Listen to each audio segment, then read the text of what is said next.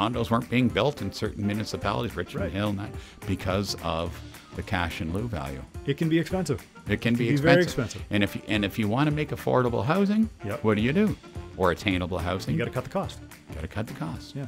I've been saying for so long that you got to go top down, not bottom up. Like the developer builder is like, okay, lumber costs this much, to hire the plumber costs this much.